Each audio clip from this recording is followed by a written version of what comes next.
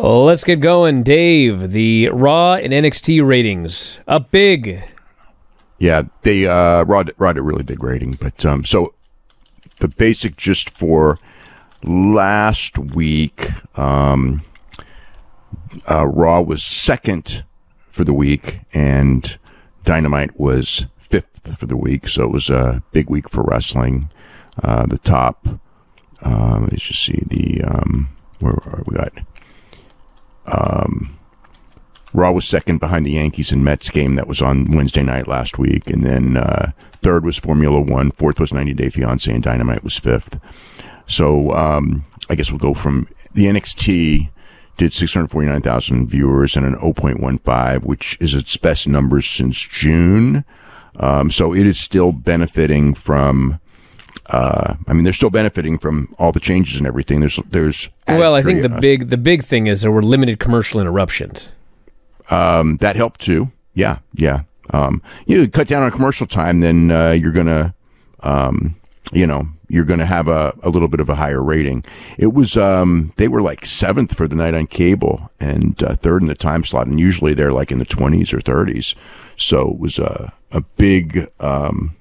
It was a big increase in everything, but they're benefiting from added curiosity. And the Raw number was the biggest since the Raw after WrestleMania, with 2,230,000 viewers and an 0.61 in 18 to 49, 0.40 in 18 to 34. So these were big numbers. The actual total audience was the biggest since the pandemic. It beat the Raw after WrestleMania in total viewers. In 18 to 49, it was behind...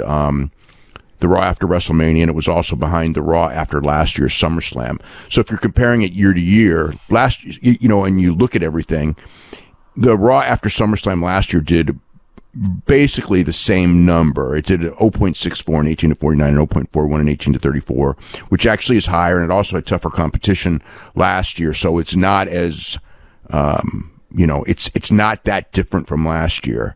The fact that last year was a little bit up is also because last year had a few more homes, not a few more, but like about 6% more homes were getting cable. So that number would be, if it was even, it would still be up, but also going against an NFL preseason game. In a sense, I would say last year's number was as impressive. Of course, last year they brought back, Becky Lynch and Brock Lesnar on at SummerSlam. So that was good. So there was a lot of interest coming off of that. And this year, obviously, a lot of interest coming off of all of the stories, Paul Levesque's first show and what's going to happen and different angles and things like that. So really, really good number. Actually, an excellent number. And then as far as the other stuff, let me just get to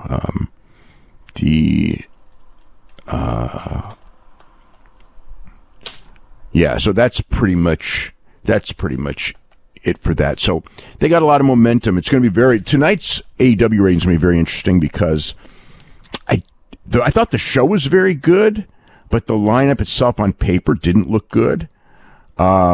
Is there added momentum and interest in wrestling, or is it just, this week just because of everything, or is it just the WWE product? And to me, the thing is like almost all the news I've heard all week and all the feedback I'd heard all week was almost all WWE, and it was almost like AEW got lost in the shuffle in a lot of ways. So it's going to be interesting to see. If the number stays to where it normally is, then that's a good thing, because it was not any special, any booked as any kind of a special show. Next week's show is a big one. Next week's show actually should be expected to do a big number. And, obviously the bad number for Rampage on Friday night kind of shook them up, because they did a lot of stuff tonight, and they have pretty loaded up shows. The Rampage show is better than it's been in its live also. And then the Clash show, get 3 championship matches on Saturday night. I don't know how it'll do, but we'll talk about that as well. Hey, if you're a big fan of Wrestling Observer Radio, we got 12,000 episodes of all of our podcasts up at our website, WrestlingObserver.com. If you sign up today, you get access to every single one of them. The 12 to 18 new shows that we do every single week. You can podcast them, listen to them on the road, at work, working out, in the shower, wherever you listen to your podcasts, and also full access to the Wrestling Observer newsletter and archives. So if you love what you hear, head to WrestlingObserver.com. 12,000 audio shows at your fingertips.